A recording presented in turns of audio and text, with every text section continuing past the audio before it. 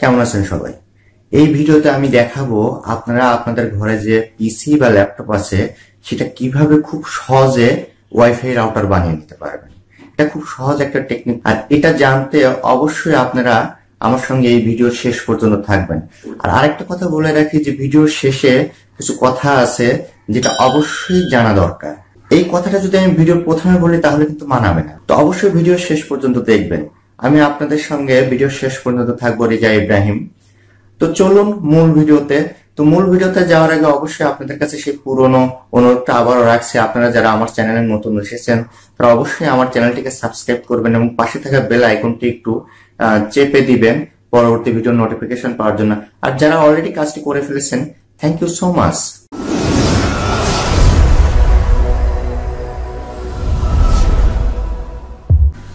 Guys, আমরা on স্ক্রিনে চলে এসেছি। এখন আমাদের প্রথম যে কাজটি করতে হবে সেটা হলো যে আপনার নেটওয়ার্কটা আপনি একটু ক্লিক করে দেখে নেবেন আপনার যে ওয়াইফাই অপশনটা আছে সেটা অ্যাক্টিভ আছে কিনা। না থাকলে এটা ক্লিক করে অ্যাক্টিভ করে দিবেন। ওকে, এখন আমরা কার্যক্রম শুরু করি। তো দেখুন, প্রত্যেকটা উইন্ডোজ 10-এ এরকম আপনার সার্চ অপশন থাকে। এখানে আপনি গিয়ে লিখুন, প্রথমে আমরা চেক করে নেব যে আপনার উইন্ডোজ 10টা আপনার লোকাল নেটওয়ার্ক হিসেবে বা হোস্টেড নেটওয়ার্ক হিসেবে সাপোর্ট করবে না, সেটা চেক করে নেব। তো আমরা এখানে গিয়ে লিখি সিএমডি। দেখুন, কমান্ড প্রম্পটটা আমরা ক্লিক করে দিই, দিয়ে এখানে আমরা লিখি নেটিশ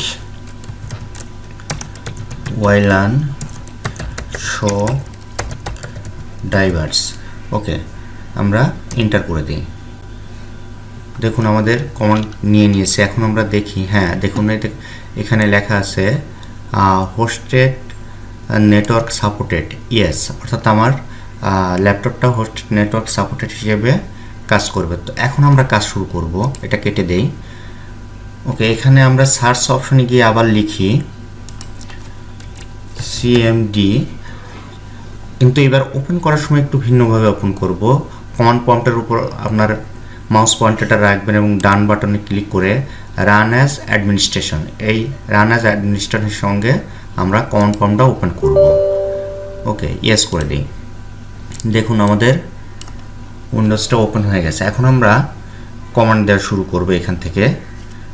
তো আমরা প্রথম কমান্ডে দেই নেটিশ ওয়াইলান সেট হোস্টেড নেটওয়ার্ক। প্রত্যেকটা ওয়ার্ড লেখার মাঝখানে কিন্তু একটা করে স্পেস দিবেন, স্পেস মোড সমান অ্যালাউ। এখন আমরা ইন্টার স্পেস করি। ওকে, আমরা দেখি the hosted network mode has been set to allow. হ্যাঁ, আমাদের হোস্টেড নেটওয়ার্ক সেট হয়ে গেছে, অ্যালাউ করে দিয়েছে। এখন আমরা পরের কমেন্টটা দেই নেটিশ স্পেস দেই WLAN স্পেস দেই সেট স্পেস দেই হোস্টেড নেটওয়ার্ক স্পেস দেই। এখন আমরা আমাদের যে হোস্টেড নেটওয়ার্কটা রাখবো সেটার ইউজার নেমটা কী দেবো সেটা আমরা দেব এখানে। তো আমরা একটা ইউজার নেম দিই। প্রথমে আমরা লিখব SSID সমান, এখন আমরা ইউজার নেমটা লিখি। ওকে, আমি লিখলাম, আমার নাম দিয়ে প্রো দিলাম, রেজা প্রো, দিয়ে এন্টার প্রেস করি। দেখুন the SSID of the hosted network has been successfully changed, অর্থাৎ আমাদের এটা সাকসেসফুল হয়ে গেছে। এখন আমরা পরের কমান্ডে চলে যাই নেটিশ space WLAN space set state hosted network space কি সমান। এখন আমরা দিব হলো আমাদের যে হোস্টেড নেটওয়ার্কটা দিচ্ছি সেটায় পাসওয়ার্ড, কি পাসওয়ার্ড দেবো, আমরা একটা পাসওয়ার্ড দিয়ে নিই। ওকে, একটা পাসওয়ার্ড দিলাম। তবে পাসওয়ার্ডটা মনে রাখবেন অবশ্যই 8 ক্যারেক্টারের হতে হবে। 8 ক্যারেক্টারের নিচে আসলে কিন্তু সেটা নেবে না। ওকে, আমাদের পাসওয়ার্ড দেওয়া শেষ। এখন আমরা এন্টার প্রেস করি। দেখুন দ্য ইউজার কি purchase of the hosted network has been successfully changed, এটা আমাদের সাকসেসফুল হয়ে গেছে।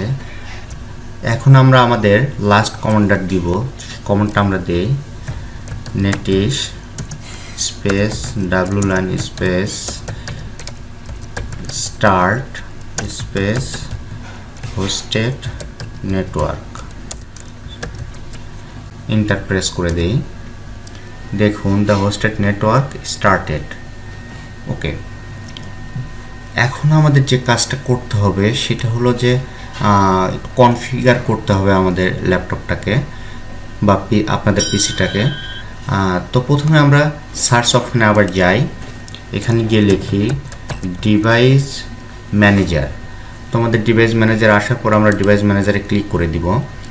দেওয়ার পরে এখান থেকে দেখুন নিচের দিকে নেটওয়ার্ক অ্যাডাপ্টার্স, এই নেটওয়ার্ক অ্যাডাপ্টার্সে আপনারা ক্লিক করে দিবেন। দিয়ে প্রথমেই দেখুন ব্লুটুথ ডিভাইস আছে, এই ব্লুটুথ ডিভাইসটা আপনারা কি করবেন, পার্সোনাল এরিয়া নেটওয়ার্ক, এটা আপনারা দেখুন ডিজেবল আছে, এটা ইনেবল করে দিবেন। জাস্ট এর ডিজেবলের উপর ক্লিক করে দিন, দিয়ে ইয়েস করে দিন। দেখুন আমরা একটু চেক করে দেখি, দেখুন ইনেবল হয়ে গেছে। ওকে, এটা এখন আমরা কেটে দিতে পারি। এখন আমাদের যে নেটওয়ার্ক অপশনটা আছে সেই নেটওয়ার্ক অপশনটার উপরে আমরা ডান বাটনে ক্লিক করি, open network and sharing centre, দেখুন একটা নিচে অপশনটা আছে, এখানে আমরা ক্লিক করে দিই।